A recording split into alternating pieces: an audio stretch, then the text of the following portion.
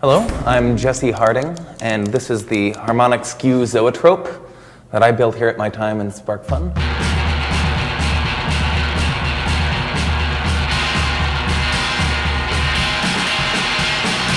This platform is mounted onto a motor, and it spins so that it moves in an orbital motion. This mirror reflects a line of laser light coming out of this diode, which creates a scanning effect over the object. The frequency of the object's motion and the frequency of the scans of the laser line interfere at a harmonic so that the object looks as if it's distorting into a spiral shape, because the line might be lighting the top of the skull when it's in this position, and then it moves over here by the time the laser gets to the bottom of it.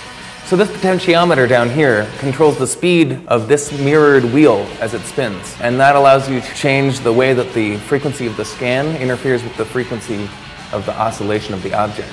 So you line it up at like a first or second harmonic so that it'll spiral either one time around or twice around in the distortion. Or you can get to a weird one where it's like two twin skulls that are both kind of transparentish and like go through each other. Nice little optical illusion effect. So then with the persistence of vision, it all merges into one image, even though it's lit in one dimension at a time, smeared across 2D, well I guess 3D actually. So for more information about how this was made and how you could possibly make one of your own, you can check out the link to the tutorial that I wrote for SparkFun below.